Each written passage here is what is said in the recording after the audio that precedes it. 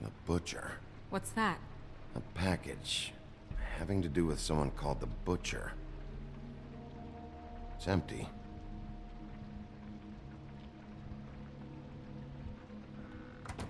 God damn it. Shouldn't say that. Nothing. Keep getting whiffs of that aftershave of his. I do too. Can I go to bed now? Please?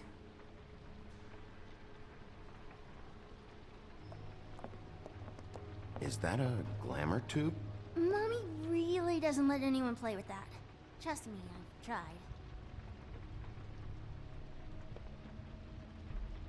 Oh, no. Please, just put that back exactly where you found it. No one is allowed to play with that. It's all right, honey. Bigby's not going to break No, it. you don't understand. She will freak out if she discovers I've let people in here and let them touch her stuff, okay?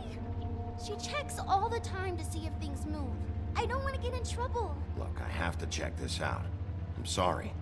No! Put it down! Please, don't! This isn't what you think! You gotta believe me. The guy isn't here, I promise! It's gonna be okay, Rachel. Please, I'm begging you. I don't wanna get in trouble.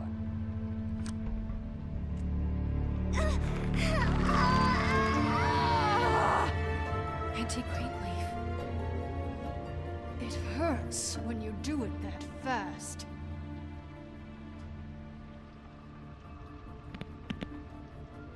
What? Why Rachel? Why the little girl? I don't think that's any of your business, Wolf. Why? How about because it works? That's why. That good enough for you? Even worked on you? Didn't know you had a soft spot for children. All right, start explaining. And from the beginning. Please, Greenleaf, just help us catch Crane. That's all we care about. That's not all we care about. Snow? You were nicer than I thought you would be when I was her. But if I help you, I can promise that help will not go unpunished. There's powers at work here beyond your pathetic authority. Whatever it is, Greenleaf, whatever it is that's keeping you from saying something, We can protect you, okay? Whatever it is you're afraid of, we can make sure that it won't come to pass. You have no idea what's going on, do you? okay, you know what I think? I think we've been more than patient with you. This witch has been selling illegal glamours that continue to undermine everything we've built. She's harboring a fugitive that took advantage of it, and now she's resisting every attempt to make things right. I frankly don't give a crap if she's afraid for her life. We can at least make sure she never hurts us again.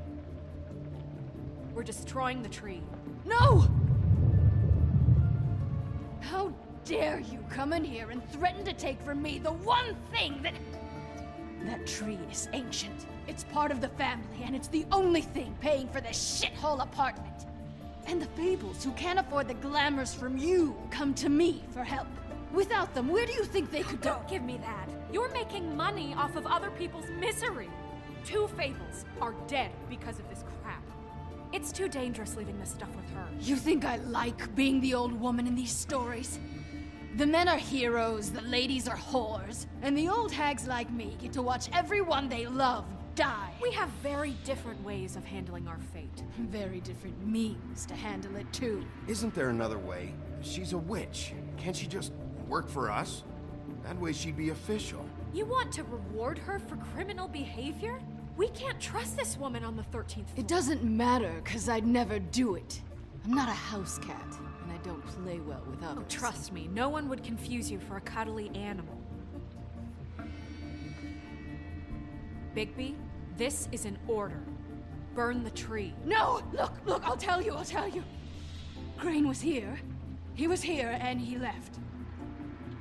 He went to the pudding and pie to try to use my ring on the girls over there to get information. What does the ring do? He thinks it's the Ring of Dispel.